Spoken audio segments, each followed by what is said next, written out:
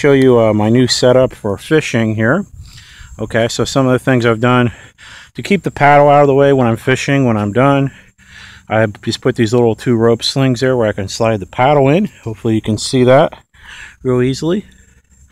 Next thing I have is a dry bag. So I got my wallet and keys in here. I've also got a GPS in here as well. So I have a GPS. I'm not going to need it here where I'm going, but I'll use it mainly if I go out to a reef right off the beach, which I know some places on Gasparilla Island. And I have a fish finder. I'm probably going to mainly use that at the reef or on lakes, but there might be some places out here in like a bay where if I want to check for drop-offs or something, I'll pull it out. It's kind of a mess though with all these wires, but I think I'll manage it. I'm not going to use it too much in a bay of flats fishing like this. So I have it strapped, okay, right to the seat there, so I can just grab it. And then what you do is you just fold it like that, and it gets air trapped in, and it will float, and it's like that. So it's got air in it, it'll float, and that's how I'll use that. I also have my little portable ice chest here.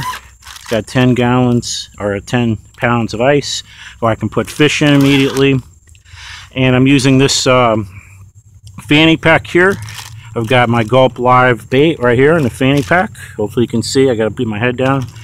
I have baits, okay, my pliers, my fish grippers, lip grippers in here, and extra baits and tools and some miscellaneous things. And I can put waters in here too.